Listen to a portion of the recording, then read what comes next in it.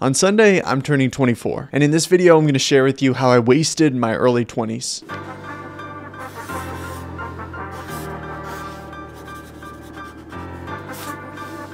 I started making these yearly birthday videos when I first entered my 20s. You can see all of them highlighting my struggles, fears, insecurities, and excitement for the coming year. As I look back on not just the last year, but the last 4 years, 3 primary internal struggles come to mind. Now, to tell this story properly, I need to give you some insight in where I was when I was 20, when I was entering my 20s. I was living with my parents, I had dropped out of university, I barely had a job, I didn't have a car, I was trying to pursue this Christian YouTuber thing, but I was kind of feeling like I was failing in a lot of ways. And I think a lot of what characterized that season of my life was just this lack of confidence and honestly, sometimes a sense of self-hate. Now, being what the world would consider a successful YouTuber, you have lots of subscribers, lots of viewers, maybe you have a good income, you have a good career. People see that as like a great thing, and that's really to be admired, and that's awesome. But at that point, I was the opposite of that. In the world's eyes, I didn't have a lot of subscribers at all. I was making zero, basically zero money from it.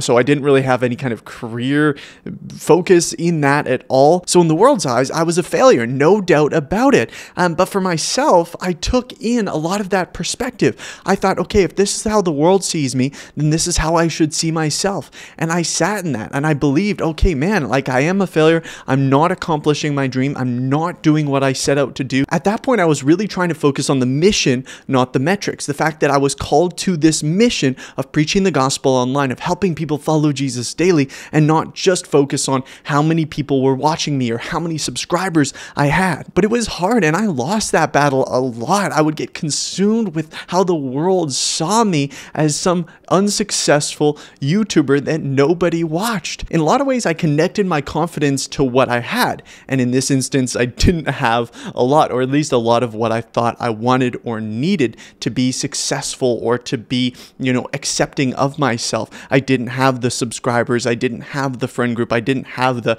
apartment or the car. I didn't have these things, and I was connecting my confidence to them. And so I really didn't have a lot of confidence.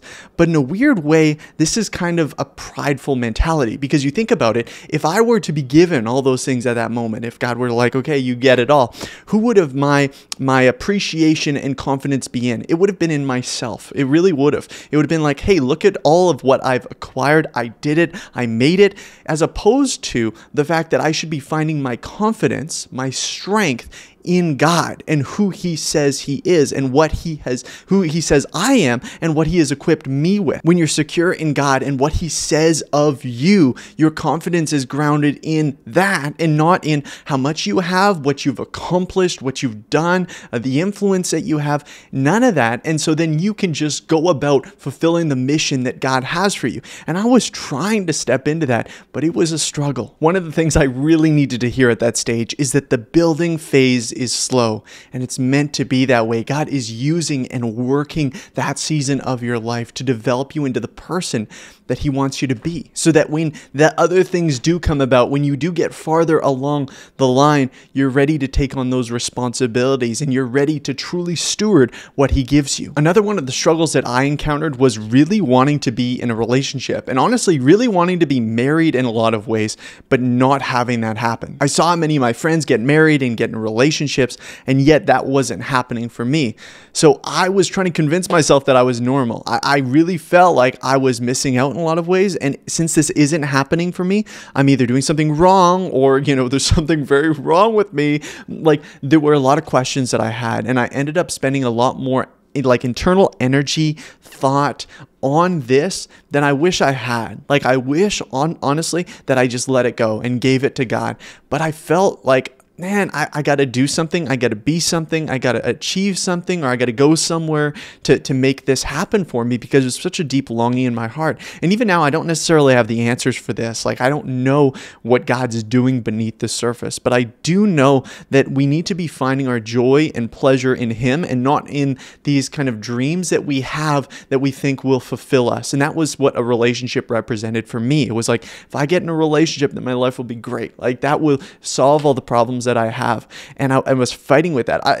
Even saying that to you now, I know at the time that was wrong. Like, I know that belief was inaccurate, and yet you can say a lot of things that are true, and you can dispel these lies verbally, but internally it's a lot more challenging to beat them. There was definitely jealousy there. Why isn't this happening to me? What am I doing wrong, God? I thought I was doing what you called me to do, and yet you're kind of stiff-arming me from getting to what I thought I wanted, which is a relationship. But like, that was a huge part of what my motivation was leading towards. I want to provide for my family. I want to provide for my wife. And yet, God, you're not giving that to me. And that was really hard. And it is hard, but even now I'm recognizing that God, throughout those years, gave me the opportunity to focus wholeheartedly on ministry, focus wholeheartedly on what he wanted me to do with Daily Disciple. And I wouldn't have been able to do all that if I was focusing on a relationship at that point. So that was a blessing.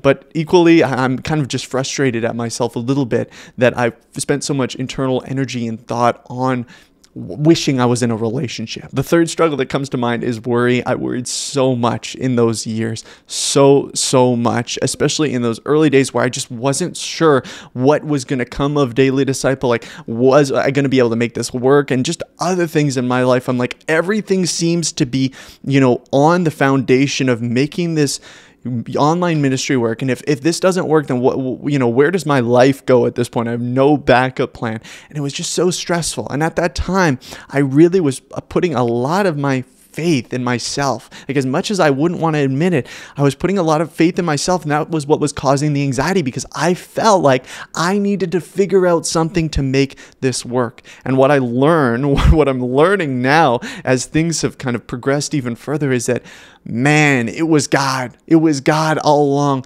And if I were to just maybe let go sometimes, doesn't mean I don't put the same work and excellence and effort into what I was doing, but just say, God, I'm going to give this to you as an offering. I'm going to give this to you as just bringing glory to you, that my work may bring glory to you, and you're going to bring out of it what you want to bring out of it. According to the title of this video, I wasted my early 20s, and I guess some people could see it that way.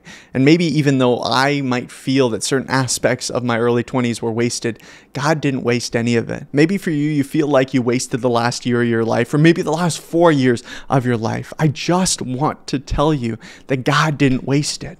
That even now, he wants you to recognize things about that season of life that are going to teach you things. He wants you to share that testimony of how God taught you and brought you out of that situation or guided you to the truth. Like, he wants you to share that so you can be a light to others, so you can help others. And he wants to use maybe you recognizing that you made a mistake, or maybe you put your energy or effort or affection in something other than him, and that's painful for you because you realize, man, I missed out on some time and some opportunity there to grow closer with God. Well, God wants to use that in your life, that realization, to draw you closer to him even now. So much change this year, and in a lot of ways I had to refocus myself. A lot of things that I thought in the back of my mind might bring me more peace or hope or fulfillment, like, if I had a car, if I moved out on my own, or if I got more subscribers or whatever else, like these lies in your back of your head that just make you entice you in and make you think that, okay, as long as I get these things, if I get these things, I'll be happier, I'll be more joyful.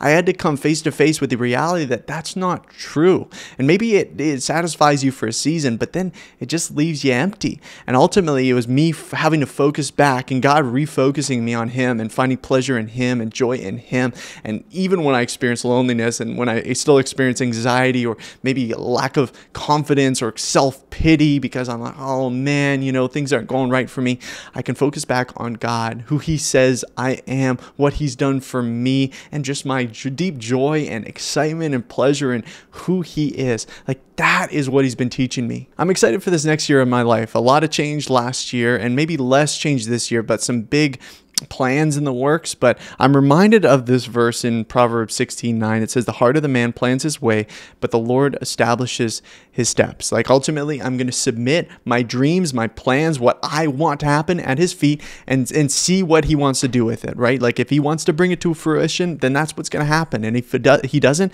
then he'll lead me in another direction. Ultimately, that's the kind of posture that I'm trying to have now. I held on to control for so long in my life. Like, I held on so tightly, trying to make every little thing, every conversation, everything just go perfectly. and I'm tired of it. I'm exhausted, to be honest. And I'm really enjoying just letting it go, giving it to God, and just being present and showing up where He's called me to. Thanks for watching, guys, and I'll see you next time. God bless.